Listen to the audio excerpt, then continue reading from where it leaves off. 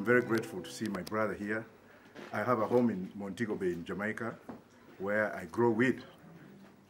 And I've also done a lot during the last election when I ran for president. It's this music that was inspiring the youth. So if you saw millions of youths carrying their hands up, it was his music. And also the music of Luciano. Luciano is my friend. I just came back from the US where he had invited me for a concert in Dallas. On top of that also, my connection with Jamaica started when I was practicing as a solicitor in London. I've worked with Jamaicans, British Jamaicans whose parents came through the Windrush in UK in 1962, who educated me into immigration practice. I'm a household name now in the reggae world because I'm the first person to actually form a political party based on the weed culture. But I say this because of Jamaicans' resilience.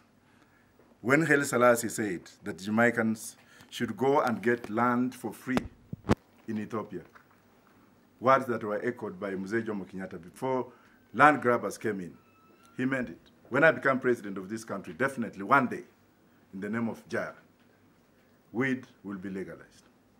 Thank you. Yes. I don't want to take much of your time.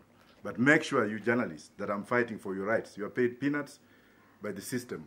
I would like you guys to be paid well. I would like you guys to stand well. So don't discriminate me ever. I own a media house in New York. That should be the last to me. Thank you very much.